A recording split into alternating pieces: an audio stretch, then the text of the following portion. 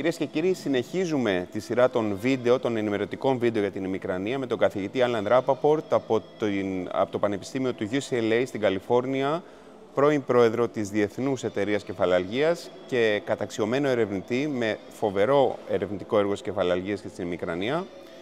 So, Dr. Rapoport, we previously talked about migraine and the diagnosis, and our two next questions from the audience that I would like to speak in this short video is number one. Recently, in the past few years, many people get the diagnosis of vestibular migraine. And it's been very common nowadays that a person with dizziness would get this diagnosis or possible diagnosis. So, would you mind sharing with us who might be a person with a vestibular migraine? And let's say it in other words, what are the symptoms that are not vestibular migraine but can be just dizziness or another diagnosis? So this is a very controversial area in our field, and headache specialists argue all the time about what is vestibular migraine. Is there a term vestibular migraine? And interestingly, in our international diagnostic manual that we all use, there's no term vestibular migraine right now. Maybe it's going to come. So I will tell you what I think vestibular migraine is, and it has something to do with what the literature agrees on, but somebody might say, no, I think it's different. So first of all, you have to have migraine. So we diagnose migraine in a certain way, and at the beginning of the video, we talked about some of the symptoms you need for migraine. So you need a definite diagnosis of migraine. Yes, you need a diagnosis of migraine, because if somebody has dizziness or they feel like they're going to faint, or they have vertigo where the room is spinning and they have to hold on to something, they may not have migraine. But if they have those symptoms and they have migraine, you might say they could have vestibular migraine. Now, those symptoms can occur during a migraine attack where they have very severe pain and they're nauseated and lights bothering them and they're disabled and they have to lie down, and they're dizzy or the room is spinning, or it could happen without a migraine attack.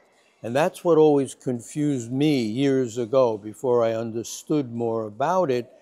People would come in and say, I get these attacks where I can't walk straight and I'm dizzy and I feel like I'm going to fall. I feel like I'm going to pass out. The room is spinning around me, or I'm spinning in the room, and I don't have a headache. But then I take the history and I find out that they do get headaches, they do have migraine, and so it could very well be that they have what you're calling vestibular migraine. Migraine with some of these vestibular kind of symptoms. Why do they get that? We don't know exactly, just like we don't know exactly why people get migraine. We know it's a disease of the brain. It also involves nerves that are just outside the brain that go to the face. The trigeminal nerve is one that's very important in migraine.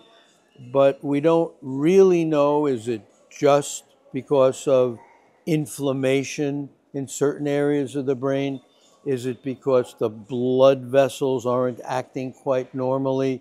Or is it something totally different? We know a lot about migraine. It's been investigated very carefully. But if somebody asks me, well, what causes migraine? I don't really know. It's a combination of many things. And where does migraine start in the brain? We think we know one or two areas, but we're not even sure about that. But getting back to vestibular migraine, that's what it is in my opinion. It's migraine with these unusual symptoms that there's something wrong with your balance. You have vertigo, which is the sensation of spinning, dizziness, or the feeling like you're going to fall or pass out. I have two questions now on this for you. Question number one, how long can the symptoms of dizziness, for example, in vestibular migraine last? can they last for months, or they have to be more short-lived, like the migraine symptoms we all know, like 1 day, 2 days? I'm not sure of the answer, but I think it's more the latter. The vestibular symptoms should be hours or a few days, not permanent for a long period of time. That's usually something else. Sometimes you can find out the cause, sometimes you can't. So it's usually shorter. And my final question on this. Some people might have symptoms that could be related to what we call vestibular migraine, but not have any sign of migraine themselves. Still, their mother can have migraines. So, if there is a family history of migraine, but the person never experienced anything that could be classified as migraine, could this person have vestibular migraine, in your opinion? That's an interesting question. I would say probably not. I'm not saying it's impossible if there's a strong family history of migraine, but it's hard to diagnose vestibular migraine without having migraine. So in my opinion, you'd have to have migraine. There's something, maybe we shouldn't get into visual aura, but some people will have the aura and never have migraine pain in their whole life.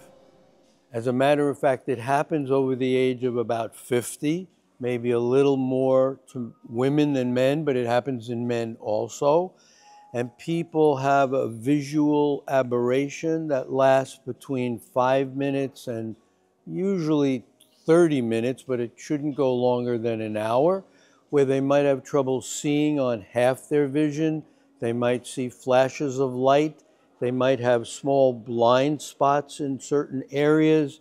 They might see something that appears way too far away or too close or too big or too small. Something strange happening to their vision. And most of the time, if they have migraine, the migraine pain comes towards the end of that or follows it fairly quickly. But there are some people, even if they had migraine when they were younger, migraine stops in a lot of people, and they get this visual aura anyway without the pain. And I see many people that are worried that they have migraine or something else wrong with the brain, and it's simply an aura that doesn't belong to migraine. What causes that?